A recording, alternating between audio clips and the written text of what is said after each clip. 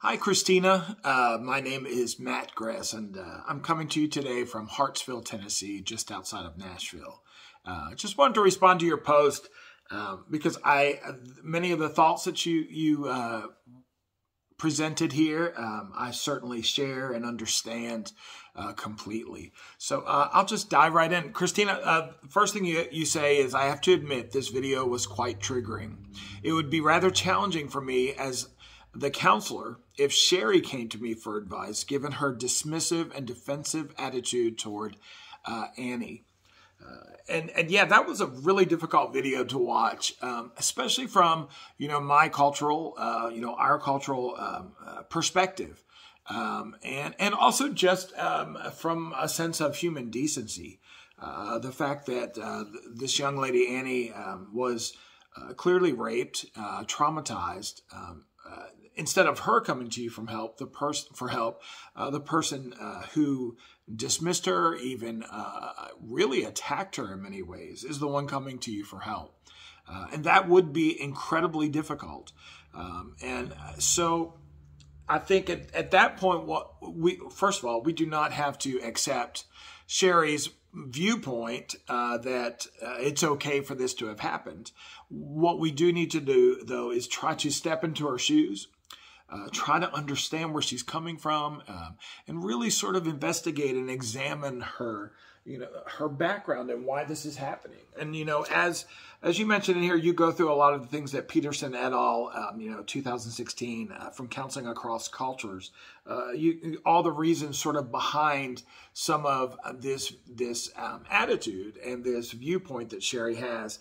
And I also wanted to mention a few things from that same book. They say, in Asian cultures, on page 127, Asian culture also places higher value on males than on females.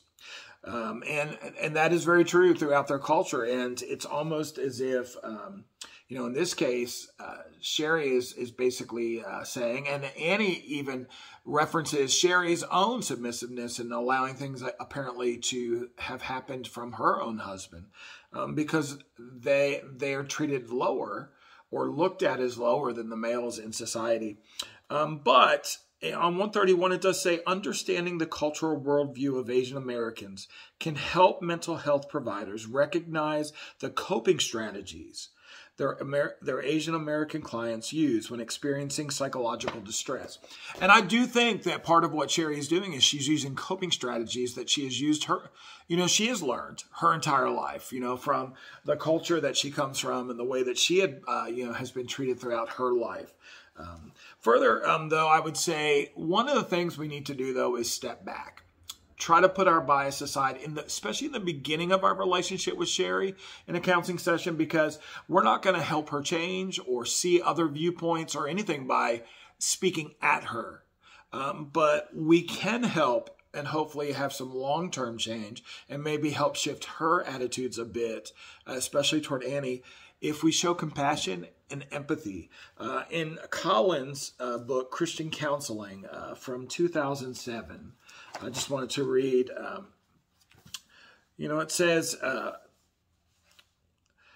it was found, he's referencing a study here, and it was found that relationships grew and patients improved when the therapist showed high levels of warmth, genuineness, and accurate empathic understanding.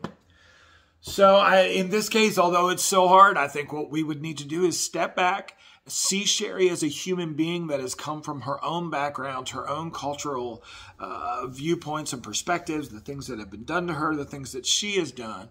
And if we can step back there and see her as a human and not just focus on the situation at hand at first, we can be genuine, empathic, and listening through a compassionate ear. And I think if we can build that foundation, perhaps change can come.